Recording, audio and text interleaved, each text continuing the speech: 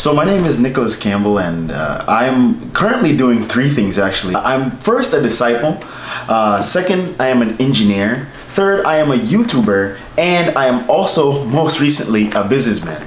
Now, being a disciple, it's kind of strange. So many people don't even know what a disciple is. Just for an explanation, it's a Christian. I just didn't want to make it all long and convoluted.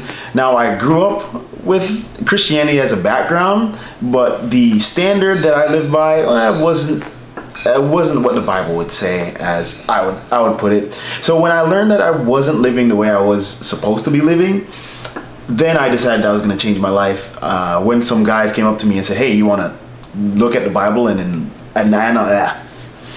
then analyze and see if that's something you want to do?" And I was like, sure, why not? Little did I know that was going to change the whole perspective of my life and everything that I've done up to this point.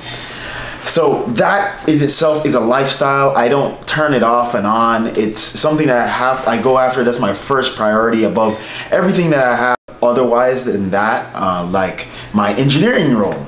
So I went to school at UCF. I'm sorry, Bulls. I say go Knights. So I went to UCF for about 3 or 4 years. I went to community college at first because I thought it was cheaper. So that's what I did. I went there, and then went after I graduated and got my AA. I went to UCF, and then I stayed there for about 3 or 4 years. Now, those were 3 or 4 very grueling years because engineering, they don't make it easy. And the field that I chose specifically, oh my gosh, they put both engineering and software things and smacked it together and called it computer engineering. Now, do I regret doing what I did? No, not really, because I learned aspects of electronics and I learned aspects of coding. So now I know how to code, and then I also know how electronics work. Now, if you ask me if I remember anything about that I will tell you no. I don't remember anything about electronics because I was asleep during those classes. So I kind of missed out on my education there, but I never use it. I know the basic concepts, and that's about it. And recently I've been developing and I've been trying to do different things like YouTube, and you can see with the ring light and the mic here, you can see that I'm obviously trying to do YouTube as best as possible, but it's very budget friendly because I still got a webcam. I don't have like a super high definition camera or anything like that. It's more like a hobby. It was fun. I did a channel called Empollage, which is empowering people through knowledge in college, and it was pretty cool. I've recently slowed down on that just because to make room for my business that I just started, which is utensil. Now, many people mess this up and say, do you mean utensil? No, it's not utensil. It is the ultimate utensil. It's a smash or a combination of words that I have created because it was founded upon the principle of something that is going to be the ultimate utensil for you. It's not necessarily any specific utensil, and that kind of is transferred in the logo where we have like a hammer, a screwdriver, a flashlight.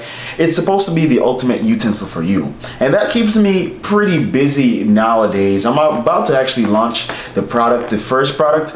Now, the first product I was going to do was, I would say, less than successful because it was more complicated than I thought it was going to be. It was going to be like a 3-in-1 pen, pencil, and stylus, and I was like, this is going to be awesome.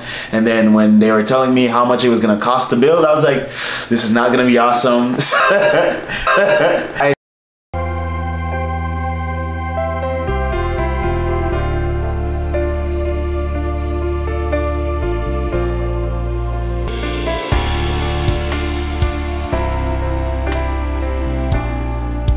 Now, how I cope with all of these things is definitely something that I do is I consider God above everything. And if God is at the focus of everything, it makes it a lot easier. And something that we created as well, and utensil, is a planner. I plan my weeks out. So planning my weeks out makes it easier to actually do all the different roles I have, because there's 4 roles there, not including the fact that I have a wife and I have family to take care of. So well, thanks for giving me the time to be able to share all of my life with you, man. It's really cool. Again, my name is Nicholas Campbell. If you did want to check me out, just ask Femi. Femi has all the information.